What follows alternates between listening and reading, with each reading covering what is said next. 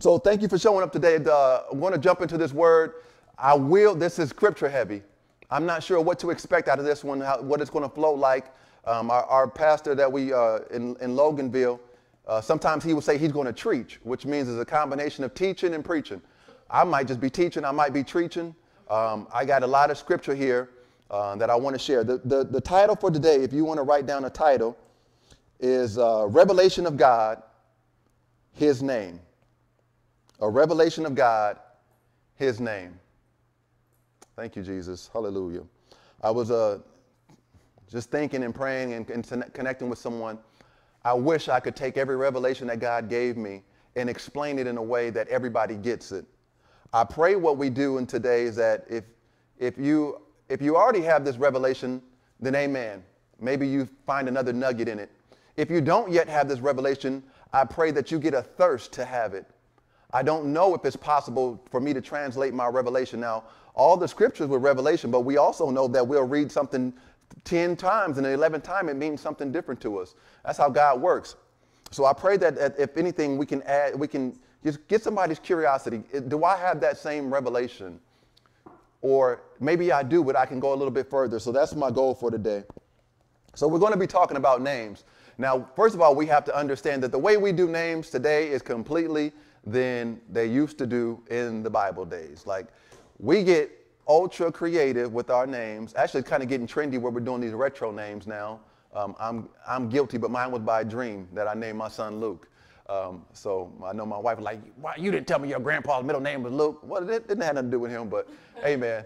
But we see these old school names coming back, Ethans, all these names, Sarahs, these other names are coming back.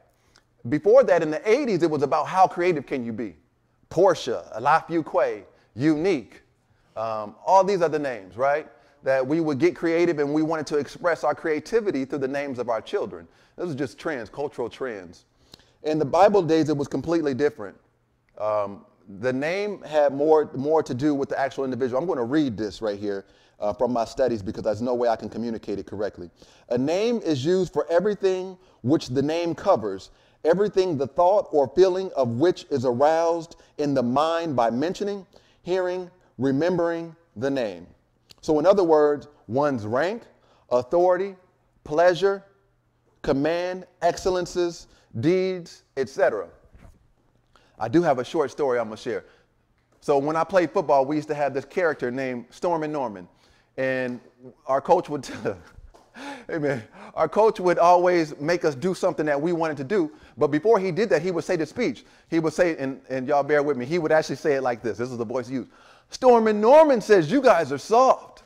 And we'd be like, what? Stormin' Norman says he's going to run all over you guys. And so we get mad and he'd be like, "You guys got to do 20 bear crawls. Bear crawls are tough with your pads on." And then all the kids, we would say together in unison, "Kill Stormin' Norman." Like, to this day, if you say Stormin' Norman, like I tell the story, I get pumped up because Stormin' Norman made me do all these things. But that name was more than just Stormin' Norman, which sounds pretty cool. Stormin' to Norman became this frustration. It became my arch enemy that if I ever caught him on the field, I might even come off the bench because I wasn't getting a lot of play time in that year. I might even come off of the bench and tackle this dude because he made me do all this stuff. And so, sorry, y'all, I digress. I'm coming back to the word. So in the Old Testament, Jewish thought, a name did not justify or distinguish a person. It expresses the very nature of his being. So in the Old Testament times, a name was not only identification, but an identity as well. That makes sense? So it's not just an identification, but an identity as well. So many times a special name was a special meaning was attached to someone's names. So their name had purpose. Their name had meaning. We talked about Moses a couple of weeks ago, and because he was drawn out of the water, they named him Moses. Isaac, because they laughed when they said that she was going to, at her old age, have a baby, they named him Isaac, which means he who laughed.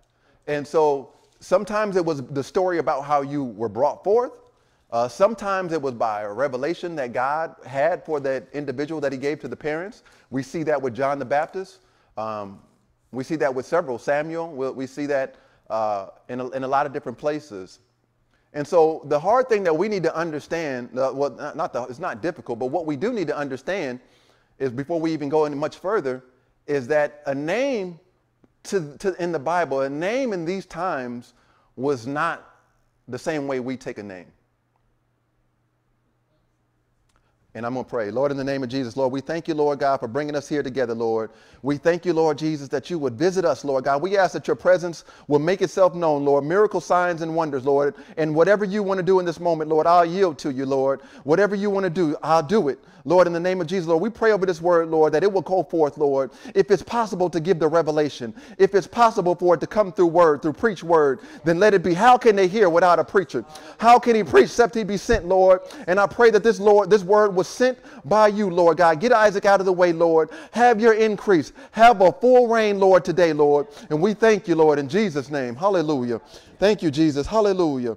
Amen. And so we have to understand that when we get into names, that God gave these names for a reason, and not just because it sounded good or it was cute or because daddy was named that, kind of like we do. So I just wanted to do that to level set. And again, my prayer is that when we end up today, or at any moment in this message, that we can get a revelation of really what's going on in the name of God. What does that mean to us? How do we use that?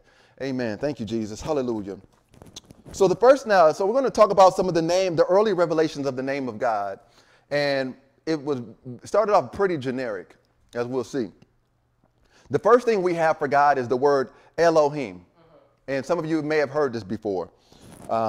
When that was translated into Greek, it's the word theos, Theos, theos. And that word just simply means God. But when they define God, and it's not our God, a God. So let's be clear that you may read other historical books in these times where they call someone Elohim. It wasn't our God. It was just a God. And so the definition for a God means a transcendent being who exercises extraordinary control in human affairs or is responsible for bestowal of unusual benefits. Amen. If anybody's taking notes, I'll read that one more time. A transcendent being who exercises extraordinary control in human affairs or is responsible for bestowal of unusual benefits. Thank you, Lord. From Elohim, we have other things like El. If you ever seen God used as El, that also signifies God. Remember, a God, not necessarily our God, but a God, El. One of the earlier revelations, when we start to get a little bit of clarity on just who Elohim is El Shaddai. And you may have heard that before. El Shaddai, God the Almighty. So El perhaps is the shortened version of Elohim, and Abraham referred to God in Genesis as El Shaddai. Abraham knew that this God that called him out of his father's house was the mightiest of any other God, for Abraham had experienced his providing and his protection. Abraham didn't initially call him El Shaddai. Abraham came to know him as El Shaddai. That's going to be important right there. Amen. Thank you, Lord. Another name we see, El Olam. And I'm messing that one up. I'll tell you that right now. O-L-E-L, second word, O-L-A-M, Olam, Olam. Call it what you want, but let's say what it means. Olam means forever, everlasting, eternity. So El Olam means God everlasting. And I know I'm slow right now. Just stick with me. It's going to make sense. El Olam means God everlasting, God forever. They came to know that he was eternal. We have the word Yahweh. So Yahweh is a tricky one. My understanding is still being formulated. So I'm going to ask you to bear with my lack of intelligence on this one. Take what I got. And if anybody wants to, we can study this one together. Because I think even the experts don't even know how to interpret this. But we have Yahweh meaning Lord or Master, and that was the promised name of God. So this name of God, which by Jewish tradition is too holy to voice, is actually they spelled it Y-H-W-H. Y-H-W-H. Now, it's believed by the historians and theologians that there were vowels in between there to actually say a name. But what happens is that the Jewish scholars, Jewish people, they have so much reverence for God that they didn't write his name, nor did they say his name, because coming back from the commandment that thou shalt not take the name of the Lord in vain.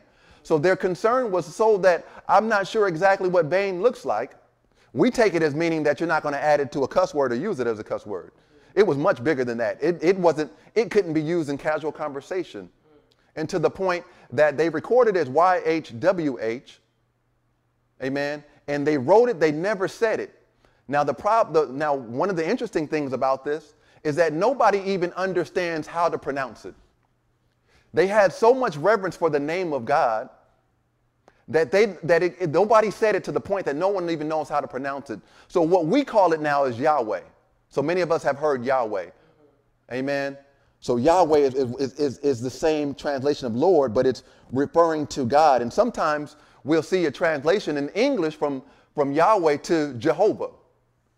Amen. So the Jehovah's Witness, you've heard those names before. You definitely heard their name because they knocked on your door. They do a great job of outreach ministry. We need to mimic that. Amen. Brother Rob, you are outreach minister for us. We need to get with them brothers and train them and train us on how to be more effective to hit the doors. Amen. So that name translates to they call it Yahweh or they'll call it Jehovah, but we don't even know how to even pronounce it anymore. That's how much reverence. And that just blows my mind that they have so much reverence for God that the name, we don't even know what it was anymore. Amen. Thank you, Lord. Now, also, we have to understand that God used to be an external situation, and we're so blessed to have him, the ability to be able to dwell in the inside. Thank you, Jesus. Hallelujah. So then we have Jehovah, which I just mentioned. So the common use of Jehovah is basically the English translation of Yahweh. The chief meaning of Jehovah is derived from the Hebrew word haba, meaning to be or to exist. It also suggests to become. So it can also mean to become. Amen. Or specifically, to become known. Oh my goodness. Amen. To become known. Thank you, Jesus.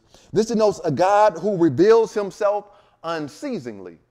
Jehovah means to become known, that God was going to continue. This is kind of want to throw out a little bit of a precursor to where I'm going with this, is that God was to continually be able to reveal who he was to man, who he is and who he will be unto us. Thank you, Jesus. So when we hear like the words, like when we see in the scripture, it says, he who is, he who was, and he who is to come. God is just completely outside of our understanding. God is completely outside of our understanding that he doesn't actually transform. As great and as mighty as he is, he always was and he always will be. God is not something in your life that he was in the past that he won't be for you in the future. And you've heard me say this before. Don't think that your best days in the Lord are in your past. Yes, maybe you were able to move around a little bit easier. Yes, maybe you didn't have things dragging you down. I don't care.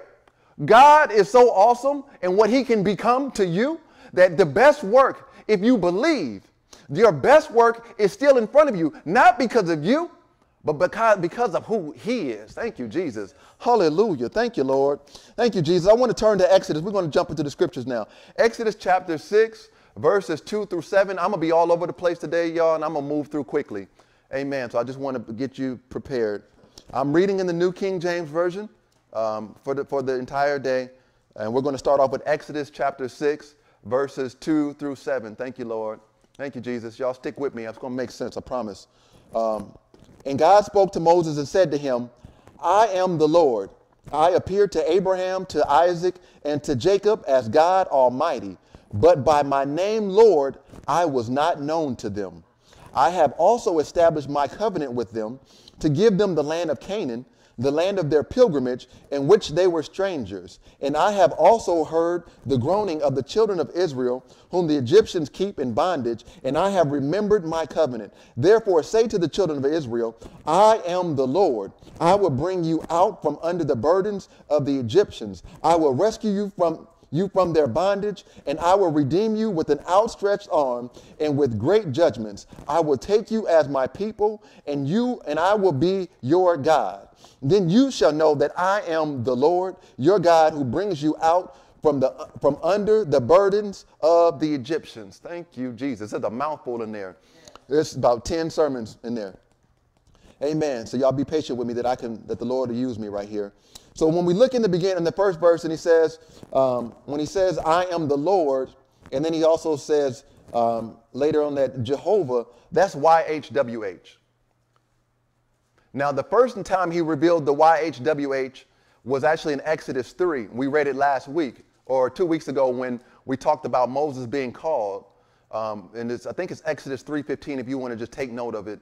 And he reveals himself. He says, I am the Lord. And he goes on to say, I am that I am. But he was saying that I am Yahweh. I am YHWH. You don't know me. You think you know me. You don't know me. But let me tell you a little bit about who I am. Amen. So he revealed an identity to them. Amen. Thank you, Jesus. And so God made a distinction between himself and foreign gods believed on in these times. And this is what we also have to reset our understanding. Now, we did this in Bible study about a year ago. So if anybody's been with us for that long, you'll remember this when we talked about Abraham and how God used the ministry of Abraham and how God revealed his ministry, his identity, etc. to him. Now, what we know is that Abraham's father believed in household gods. Now, a household god was this idea that I needed my harvest to grow in a drought, and it came to me when I didn't expect it. And so I am calling a god for our house. I'll name him what I want to, but because my harvest came and I didn't expect it, it must have been from a God that cares about our family. And so that's my household god. Faith was doing something, reading about in India, I think it's Hinduism, they have 3 million plus gods. They also believe in household gods. This is not a new idea. This still goes on right now. Now, the problem is we're born as Christians. We think it's strange for somebody to think about another God. But Abraham himself thought about other gods. Amen. Thank you, Jesus. Hallelujah. Thank you, Jesus. Amen. And so they may have been aware of other gods, but their God was the mightiest, right? So Abraham became to know God as El Shaddai. That I know there's gods. My dad taught me about them. I probably claimed them as a youth. But now I know that I'm attached to this God who's mightier than all because I've seen what he's done. How when I went into Egypt, when I thought there was a famine, how he provided, I came out of the situation blessed. And Abraham had an idea about how this God was different than other gods, that he could do things that all the household gods put together just couldn't.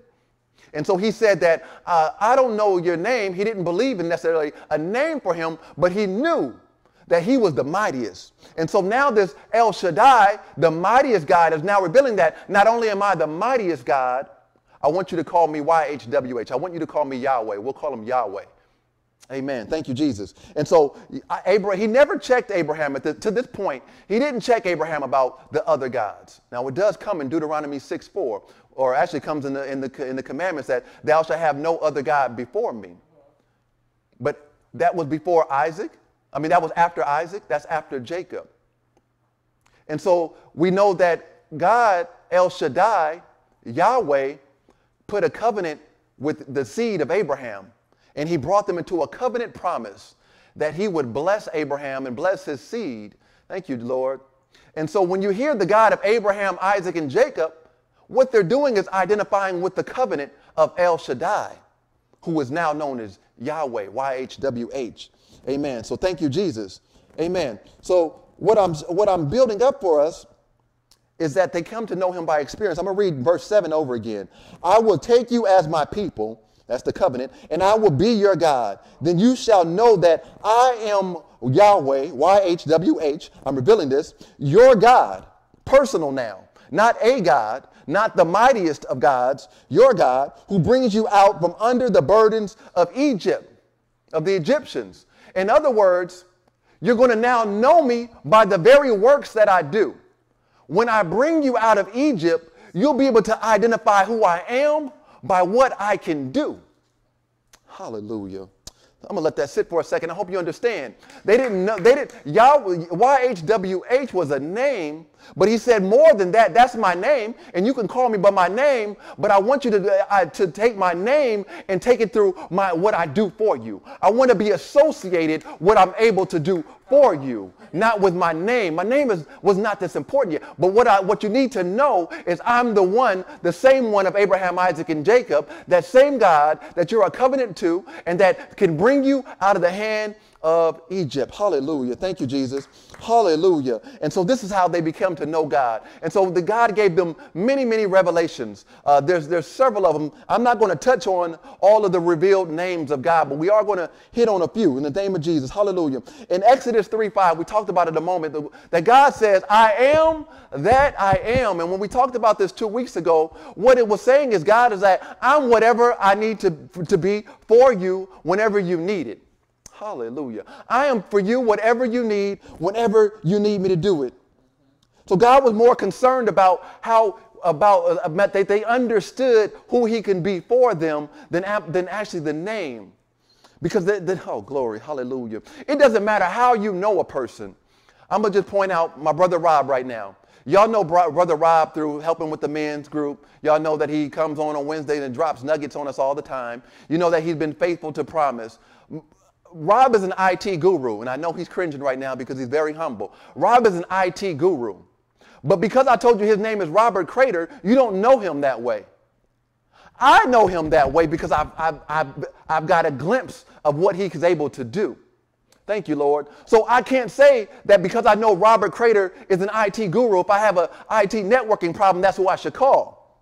But as I experience Robert Crater and what he's able to do, I can now take this name and associate it with how it blesses me and what it can do for me. And that's how God reveals himself. So in Genesis 22:14, thank you, Jesus. I'm going to try to push through this, y'all. Y'all bear with me. Hallelujah. Genesis 22:14. And Abraham called the name of that place Jehovah Jireh, as it is said to this day, in the mount of the Lord it shall be provided. And what happens right here, this is right after God had tested Abraham and said, bring your son Isaac to be a sacrifice unto the altar. And Abraham had a great faith in that moment that he brought him and he tied the boy down. I don't know what he's about to do with him, but he was ready to see the hand of God. He was ready to see what God would do. And right when he was about to take that knife to his son, there's a ram in the bush. The Lord provided. And so he named that place and he became known to him as Jehovah Jireh. The Lord will provide. So not only is he El Shaddai, the Almighty God, and not only is he Yahweh, not is he only the God that, or actually at that point he only knew him as El Shaddai, but he's also the God that will provide. So now I can call him Jehovah Jireh as well as El Shaddai. Thank you, Jesus. Hallelujah. Exodus 17:14 through 16. Thank you, Jesus. Hallelujah. Thank you, Lord. I am absolutely preaching to myself right now. I hope somebody gets something. But I'm glad in my spirit right now. Exodus 17:14 through 16. Then the Lord said to Moses, write this for a memorial in the book and recount it in the hearing of Joshua, that I will utterly blot out the remembrance of Amalek from under heaven. And Moses built an altar and called its name, the Lord is my banner, which is Jehovah Nissi. For he said, because the Lord has sworn, the Lord will have war with Amalek from generation to generation. And not specifically Amalek, but all of my enemies. Thank you, Lord. And so the Lord is my banner. Jehovah Nissi. Actually one of my favorite Jehovah names. Jehovah Nissi. Amen. Thank you, Jesus. It just feels good to say Jehovah Nissi. Amen. Hallelujah. And to understand this banner, right? And so we see in like some of the old, if you watch some of the old, medieval movies when they go to war, when they go and they set up their camps, right, across from each other, and before they go and negotiate and figure out they're actually going to go to war, they set up their banner, their flag. Hallelujah. So that you know that what nation this is. Thank you, Jesus. And so what they're saying, Jehovah Nissi, means is that before I go to war, hallelujah, the Lord is my protection. The Lord is actually going to fight for me. My banner is God. That means that I don't fight. God fights. He's Jehovah that will fight my battle and defeat Amalek and all of mine enemies. Thank you, Jesus. And it disturbs me. Hallelujah. This is recorded and some people ain't going to like this, but I'm going to say it anyway. It disturbs me that some Christians have such allegiance to flags, but don't have no allegiance to the banner of God. You don't know him as Jehovah Nissi, but you will take a flag and have more allegiance to that, to God. How dare we? Now, that's for any nation, not just America. But our ultimate banner is the banner of God. Before we throw up any banner, Thank you. And I don't want to offend any veterans that fought for our country. I thank you for what you've done. I truly do. I am grateful to be in America. My point to us is that our protection, our comfort is not in America. We say that Christians are blessed to be here in America. Maybe so, maybe not. But our protection belongs to God. It is God who is our banner. It is God who creates our comfort in America. It's God who gives us our freedom. And if God took us out of here and to another place, I trust that God will continue to sustain us once more. And for me, if God decides to put me to a place where I'm martyred, then I'll say yay and amen, because that's what I'm supposed to do. And I'll take that as well. So I don't need no protection outside of God. I want whatever God's will is. I want his banner all over me. He is my Jehovah Nissi. Thank you, Jesus. You are my banner, Lord God. I'll put your name out there wherever I go. Thank you, Jesus. Hallelujah. Thank you, Lord. Thank you, Jesus. And so the Lord told Moses to, in 13, he says, write this for a memorial. Thank you, Jesus. And the Lord actually opened my understanding on this to this morning. So we are to remember how God blesses us. We are to remember how God blesses us so we can stand on those in future revelations. Yes. What I mean by that is if that you were broke and you had no money to pay your rent, and out of nowhere you're able to pay your rent, then God can do that again. Now, be a great steward of what God gives you. But he puts you through these moments to show what he's able to do. Yes. Don't take down from what he's able to do.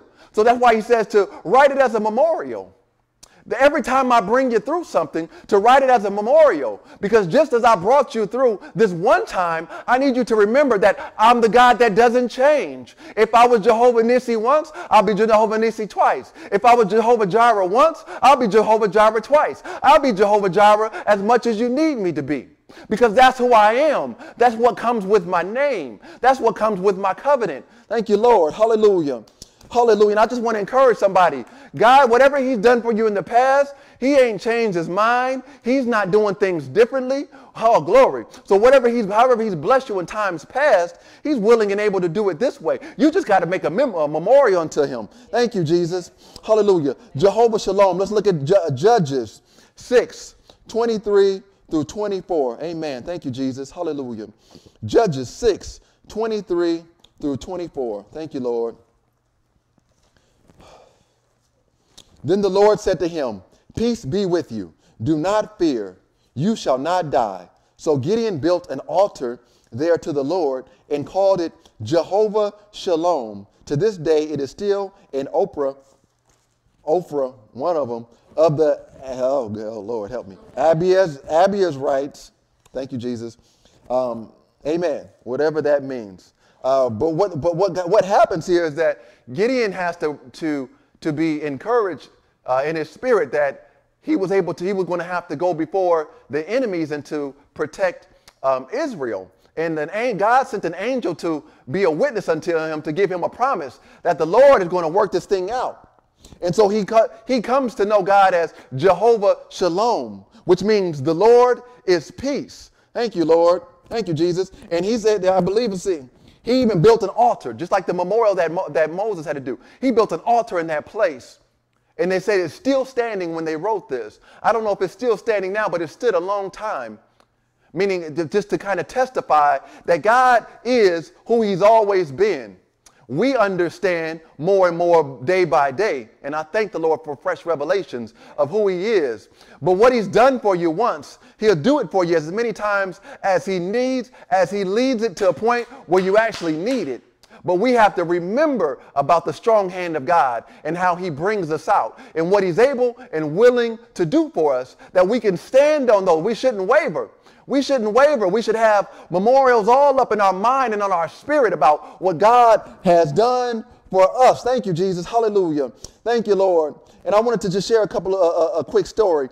I remember when I first got in, actually going back for, I was semi-raised in church. Amen, Devana. We went sometimes, but I knew that I was supposed to pray. Amen. But I didn't understand prayer. And I think many people today still don't really understand prayer. And there were certain things that put me at a disadvantage because I didn't understand. And that I understood that I'm to cry out to God when disaster strikes and there's basically nothing I can do. Meaning that, I don't have to pray to God about, my car is flat. I don't have to pray to God about, which way do I take to work. But if somebody gets cancer, oh, that's the time to pray. If I've done all I can to try to come up with the rent money and I can't come up with it, that's the time to pray. Or if I'm stressed out and my job, they're acting crazy and I've done all I can and I'm about to get fired, that's the time to pray. That's the way I lived my life until a moment, until the Lord showed me what it meant to acknowledge him in all his ways.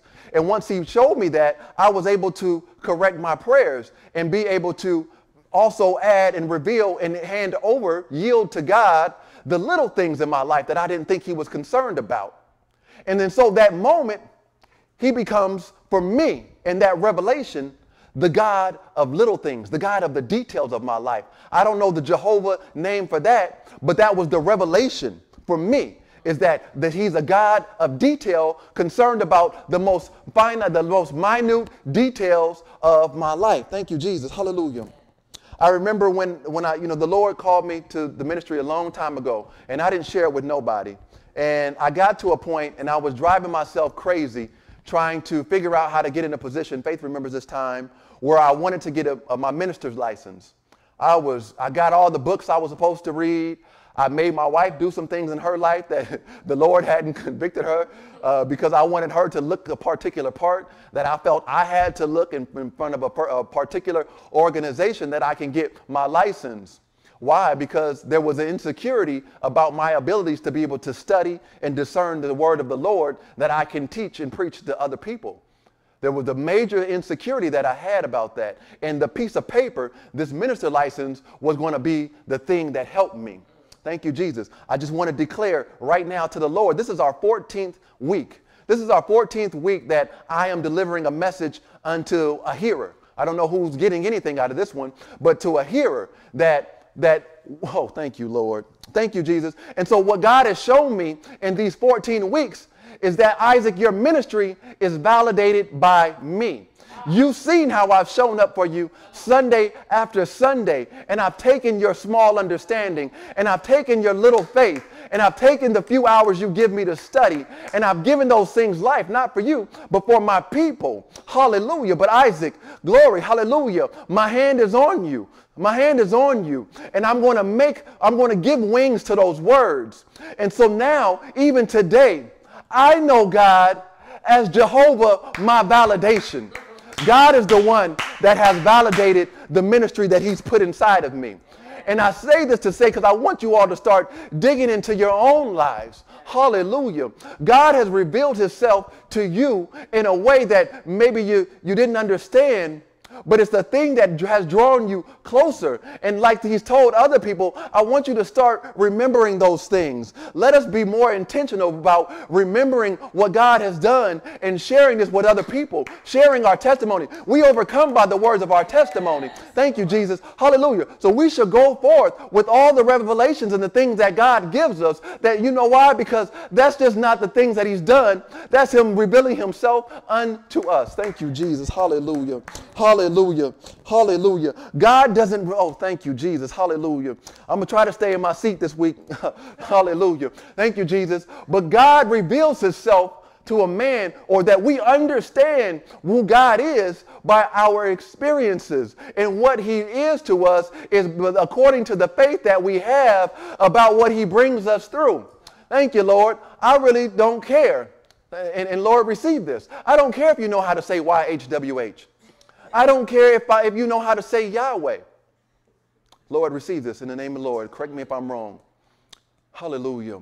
But what you do need to stand on is every single test and trial that the Lord brought you through. Every single revelation that God has brought you through. Every single thing that you have come through is the way that God is taking you beyond the understanding of how to pronounce his name and making himself a very personal God, a present help in the time of need. Hallelujah. Glory, hallelujah. You just can't know him.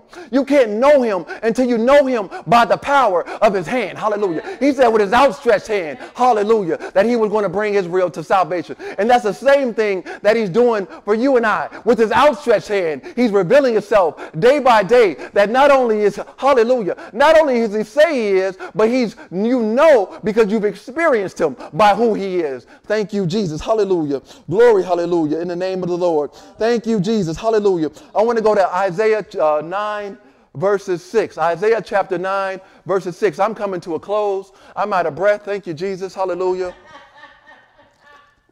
I'm giving it my all, y'all. I don't know what better to do. I'm just not talented enough to give it 50%. If I don't give it my all, then I'm not talented enough. I'm not that preacher that can do this. I'm trusting in God right now, and I'm giving him everything I got. I pray that somebody's getting something, but I know he's getting the glory. I will not withhold anything that he puts in my spirit in this moment, because it's about him. So let us look at Isaiah 9, verses 6.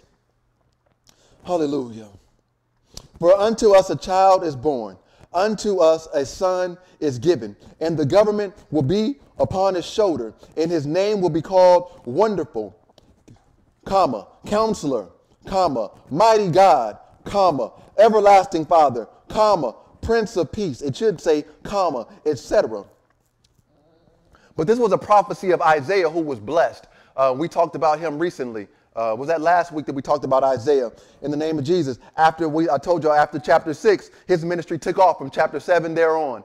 And this is after chapter 7. The Lord started to give him things that he didn't even understand. He gave him prophecies that no man understood. But we can get it now because we're after the fact. But what's going on right here is that this is a prophecy about the given son, the Savior, about what his name will be.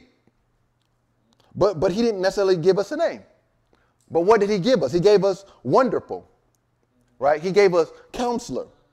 Amen. Amen. He gave us Mighty God. And so when we look at the Els and the Jehovahs and what those mean, there are a couple of familiar ones right here. Because Mighty God was El Shaddai. Remember, that was God Almighty. Amen. Thank you, Jesus.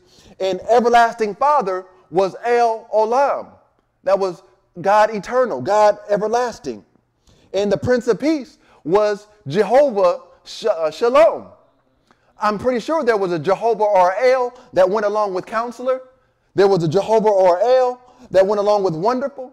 Thank you, Jesus. Hallelujah. But the revelation that Isaiah has right now is that within his name will be every revelation that God has given from the times past will be encompassed in this one name of the given son, the Savior, that we all know who he is, but they didn't know at the time. But this was a very powerful prophecy for us on this side of grace. Hallelujah. I don't know what it meant to them.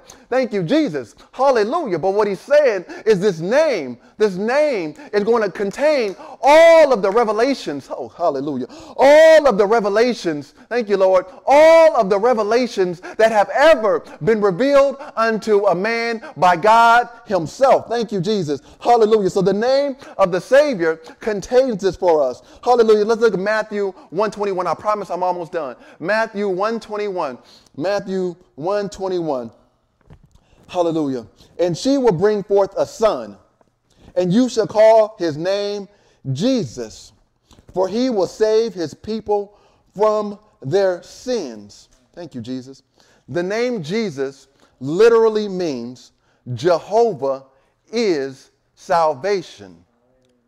Jesus means Jehovah is salvation. Hallelujah. The mission of Jesus was that he would save his people from their sins. A couple things going on right here is that God had done a lot of things for people.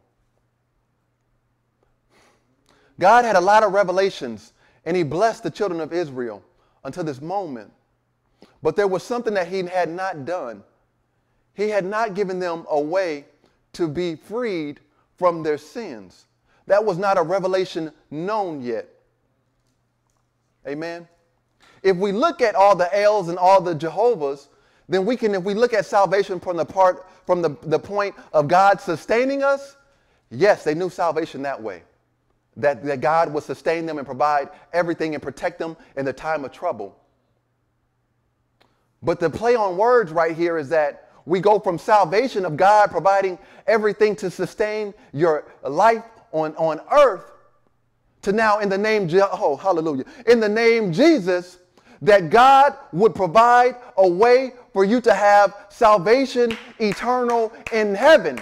Thank you, Jesus. Oh, glory. Hallelujah. So all the L's, all the Jehovah's were for the salvation of our flesh. But the name Jesus, when Jehovah becomes salvation, was for the eternal soul. And that through this Son, this given Son, even though when we call his name, we're calling every revelation, hallelujah, we also have a brand new, fresh revelation in the name of Jesus, is that Jehovah will now provide a means to deal with the sin in our bodies. It was no longer that we had the law, but it was that we could have, glory, hallelujah, through the Holy Ghost, that we could have the Spirit of God that would free us from the bondage of sin. It was a new word. It was, hallelujah, it was a fresh revelation. Thank you, Jesus, hallelujah. In the name of Jesus, glory, hallelujah. So when we call on Jesus, we not only call on God Almighty, we not even call on God our peace, hallelujah. We not even call on God, on God our banner, thank you, Jesus. But when we call on the name of Jesus, we call on,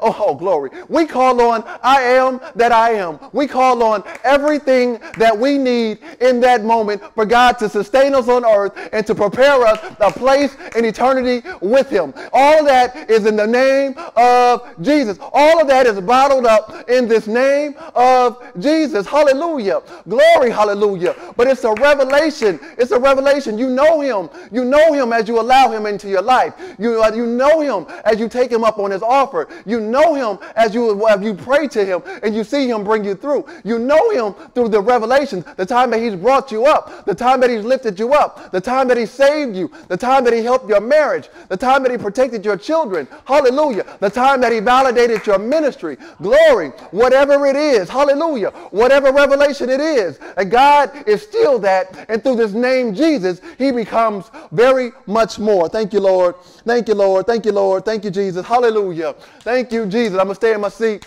Glory, though I want to shout. Thank you, Jesus. Hallelujah. Thank you, Lord. I got one glory. I got one last thing I'm going to do. Then I'm going to wrap it up. And I want to let everybody know that we are going to have our virtual altar call. And we have a way to take you into your own private room with one other individual to be able to pray for you. So that if you're ashamed, if you're embarrassed about what you need prayer for, it's not in everybody's business. So we do have the ability, and we are prepared today as we wrap this up, that if there's anyone who's seeking prayer, or salvation, or if you just want somebody to pray that the Lord will continue to give you fresh revelations, we are prepared today to take you into your own private altar or room with someone that can pray for you. I want to open up that right now, that's going to happen in one moment. And I want everybody to, now I have to be careful with this, so I want to ask everybody to be able to respect what I'm about to say right here, because I feel okay in the spirit, but I know that theologically some people may not like this. Take it with your word. This is completely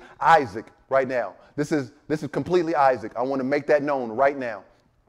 But when I was working on this and I was looking at these words that God uses, and that the writers oftentimes took a play in words as I've been studying, meaning if one word sounds like something, sometimes they'll use it to make a point. Amen. Thank you, Jesus. Like, I can't give you an example. I can't give you an example right now. Thank you, Jesus. Hallelujah. I'm just too excited to get to this point. But while I was studying, I want to go to Isaiah 12:2 really quickly. My wife gave me that look like, boy, what's wrong with you? Thank you, Jesus. Hallelujah. I thank the Lord for my wife. She keeps me grounded. Amen. I might hear from her in a minute. Thank you, Jesus. Like, boy, you need to stop saying stuff like that. But Isaiah 12:2, in the name of the Lord. And in Isaiah 12:2, it says, behold, God is my salvation. I will trust and not be afraid. For Yahweh, YHWH, the Lord, is my strength and song. He also has become my salvation. And so what we see is that Jehovah means to become, or to become known. And so in the second half of the scripture, he says, he also has become my salvation, right? So we can use our imagination here to say that Jehovah salvation, which sounds like the meaning of Jesus. Amen. Because Jehovah means to become. So in that, when he has also become, We can say Jehovah salvation, right? And if we can say Jehovah salvation, then we can actually reread Isaiah 12:2 as this: behold, God is my salvation. I will trust and not be afraid. For Yahweh, YHWH, the eternal, almighty, everlasting God, is my strength and song. And it says, semicolon, Jesus. Jesus, meaning, hallelujah, Jesus is our Savior. Jesus is the express image of God. Jesus is God manifest in the flesh.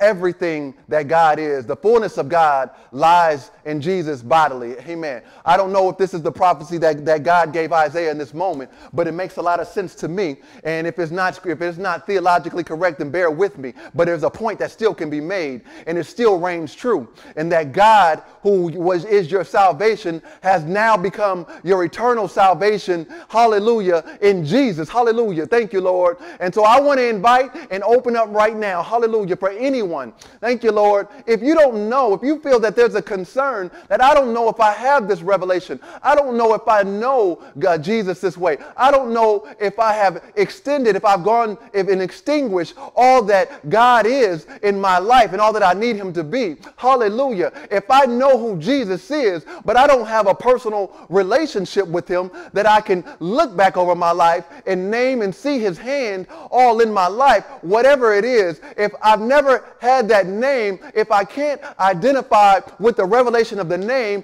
I know the name, I know what it is, but I can't relate to it. I don't feel it in my spirit. I don't get excited when I hear the name Jesus. Hallelujah. Then I'll offer to you right now, anyone that whosoever will, if there is anyone today, hallelujah, that if maybe you don't know Jesus at all, or maybe you just want to know him on a different way, and you want a more intimate relationship with him, whatever it is, hallelujah. We can do this in several ways. You can raise your hand. Thank you, Jesus. Hallelujah. You can put it in a chat box. Hallelujah. Thank you, Jesus. Whatever it is, if you just say, look, nobody's going to judge you. I just want you to know right now, that was one of the concerns of mine when I went into the altar, is that if I went for prayer, then everybody think I was sinning.